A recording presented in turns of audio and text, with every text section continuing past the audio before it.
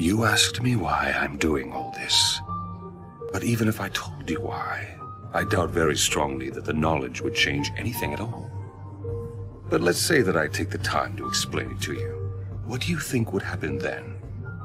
My goal is to fulfill the dream even Jiraiya Sensei was unable to achieve. What I want is to create peace and bring about justice. Oh, I see. That is noble of you.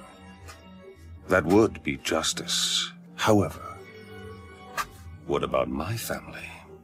My friends? My village? They suffer the same fate as this village at the hands of you Hidden Leaf Ninja. How is it fair to let only you people preach about peace and justice?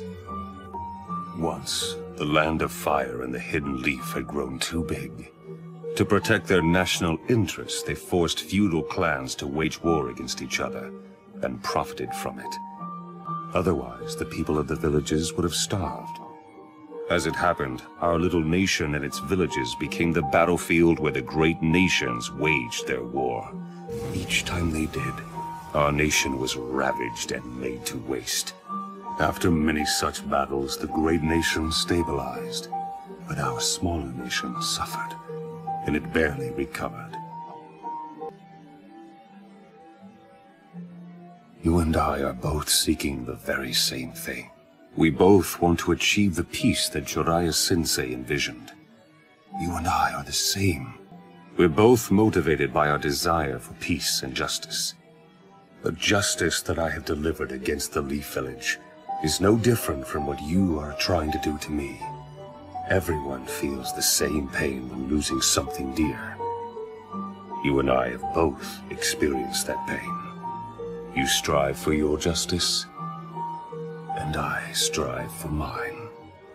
We're both just ordinary men who have been driven to seek vengeance in the name of justice.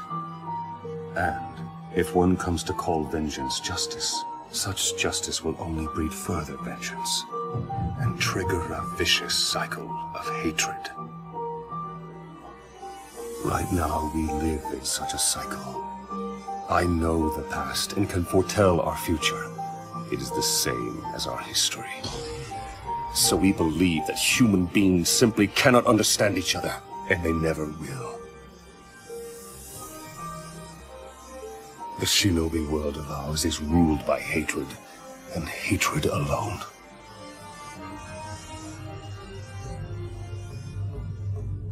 So, Naruto, how would you confront this hatred in order to create peace?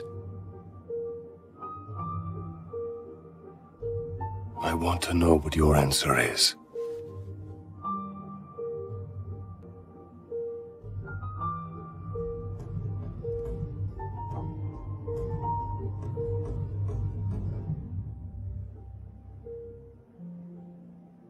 I don't know.